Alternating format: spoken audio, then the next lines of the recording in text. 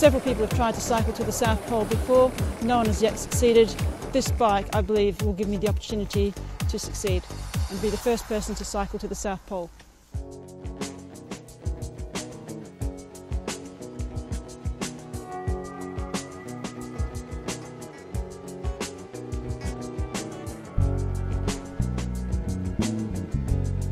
The concept was a senior project, and it evolved into a prototype company and then production for mountain bikes, and turned into a motorcycle line.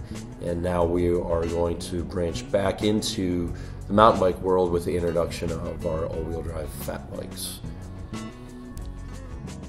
So here we have a cutaway explaining how the all-wheel drive system works. This is one of our standard geometry bikes. And you can see from the back that there's a gearing system on the rear, and it actually can engage and disengage from a clutch mechanism. Drives the shaft up through the frame through a series of universal joints, up into the head tube where we have the gearing system, down to the crown of the fork where there's a step over chain, and into the drive shafts that go down to the front. This is a telescoping drive shaft on the suspension, and on the fat bike there won't be suspension. And then we have a front gearing system that goes into the one-way hub in the front. So this frame here is the same frame as what Kate Lehman is riding. And you can see that the tire limit will come into here. 190 millimeter rear. It's going to carry the 5-inch wide tires and a 5-inch front on our custom-made fork. We can also adapt this bike to a mid-drive, which we actually have over here, which is the 4-inch version frame. This can only accommodate a 4-inch tire, and we have the frames will be dented in a little bit to accommodate the 4-inch wide tire. Well, limited by the split rail, we can only go to 4-inch rear tire, so this will come in also just a standard 4-inch fat bike, and also we'll have available a mid-drive system that you can purchase as well.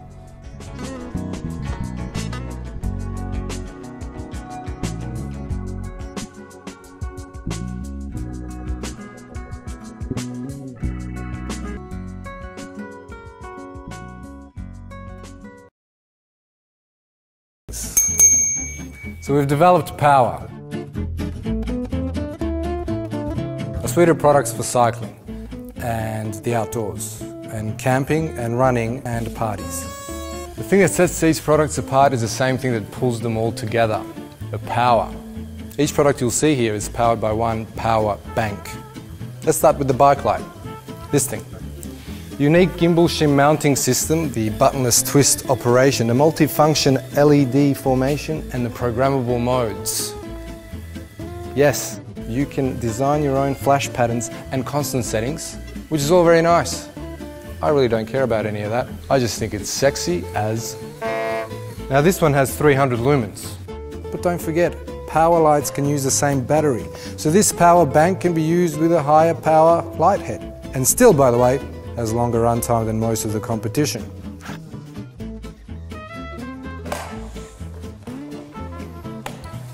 Now he has an 800 lumen light. Too easy. So you can have backup spare batteries and use the power bank to charge the Garmin on your bike, your phone. Use it like a power bank. But why stop there? We didn't. The power collection extends to a lantern for camping.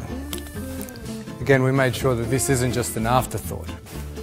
The power lantern has best-in-class brightness and features like torch mode. Means you'll never need another camp light.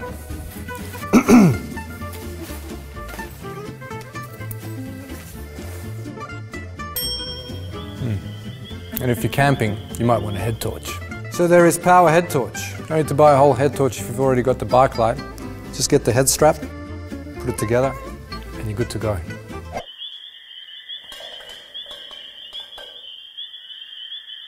But why stick to lights? There are far more entertaining things that need power. That's why we have Power Sound. Bluetooth speaker that has enough oomph to get the party started.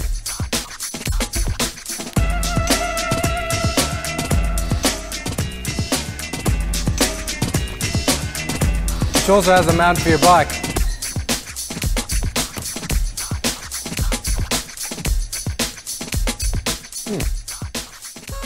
Power.